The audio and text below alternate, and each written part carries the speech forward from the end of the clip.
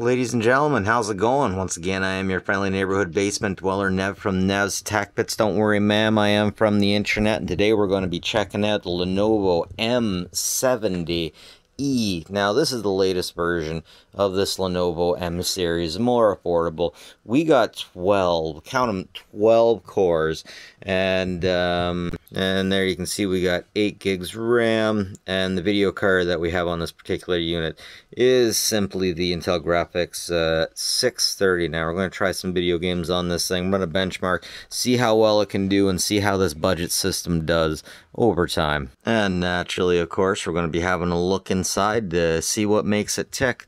Of course, you can see we got a place there for a video card. The power supply is light on. I don't particularly like seeing light on because when I see that name, it doesn't exactly invoke confidence, but I have yet to have a light on fail on me yet. We got the CPU fan there. We actually have a DVD drive in here. It's amazing.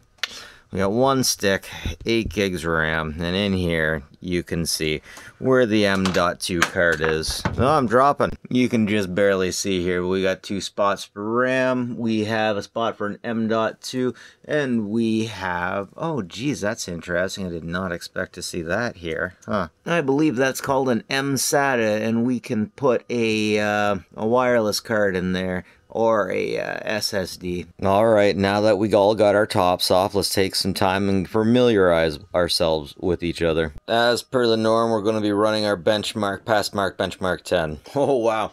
Okay, right out the gate, DirectX 9. 22 frames per second. Not so bad. Not so bad. Next up, we got DirectX 10 working at about 7 frames per second, which is pretty good most of the time when I get a budget system. They only get about 3 frames per second. If we get 3 frames per second, I consider that to be pretty good. It's pretty smooth. Next up, we get them space jellies, and here's the tilt. Oh, that's actually pretty smooth. Not much juddering. This is pretty good considering I don't have a GPU in this thing, a GPU card. 16 frames per second. Next up, let's bring on DirectX 12. This thing's got to be able to, yeah, there we go, DirectX 12. Running at about 10 frames per second. That's what I'm talking about, ladies. That's what make the knees weak on the ladies. Yeah, we're getting about 10 frames per second. So this thing holds up pretty well, I gotta say. Alright, so the end result isn't too bad. 2000, let's say about 600. This is about the same speed as a Z210 i7, that's 4th generation i7, or a Lenovo Y700, just a little bit slower than a Lenovo M92P, an i7 3770 with a 1030 in it, GPU. So, let's try some video games now. Okay, so next up, let's try some audio games, shall we? Playing some Grand Theft Auto 5 here.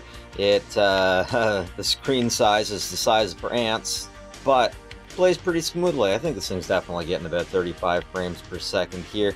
Doesn't look so bad. Definitely the kind of thing that if you were stuck overnight at your in-laws' place, that you could get by using it. Next up, we're trying Fortnite. There's a lot you can tell just by how well the bus looks when you get into it, but let's drop down. Let's see if we can find some action. Oh wow, that orb is not generating very nicely. And there I go, falling off the side. Good stuff, 30 frames per second. So it definitely plays capably. This is in performance mode. This is about as good as it gets. Next up, I'm going to be throwing in the best video card I got. That's a 1030, and seeing how much that can improve our games. Alright folks, here we go. We got the 1030 installed, good to go. The bus is looking pretty good. We're flying at about 31 to 45 frames per second. We are descending at about 30 frames per second. Things are looking pretty good, I gotta say.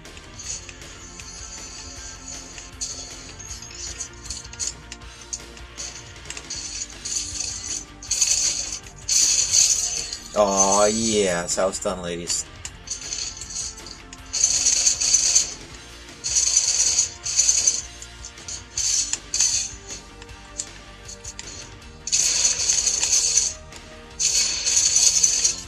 Aw, yeah.